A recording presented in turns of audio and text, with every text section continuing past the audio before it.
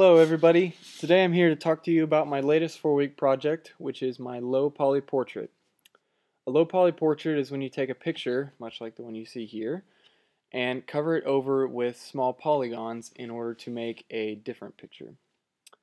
The technology I use is obviously Photoshop here, as you can see, and the main tool I used is the polygonal lasso tool, which is hotkey L.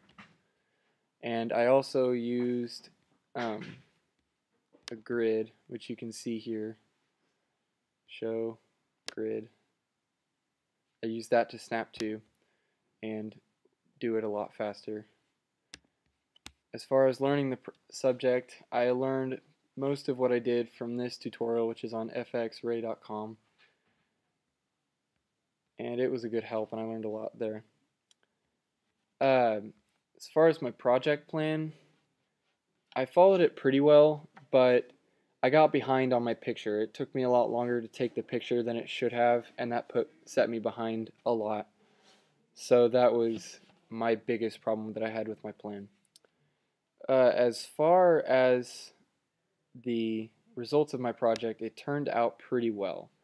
This is my final project. I originally, in my first draft, just had one solid background here, and my eyes weren't as blue, but after I presented it the first time, I went through and changed these, and I think it really helped because it kind of diverted away from some of the other parts of the head and kind of balanced it out. And then the eyes really drew in attention, which I thought was really cool. So for my overview, I really like this project a lot. It was a lot of fun, but I don't think I've probably managed my time very well. As I said earlier, I really should have probably taken my original photo, as you see here, a lot sooner than I did, because that set me behind a lot, and it really kind of put me in the hole for the last week. I had to work really hard to finish it.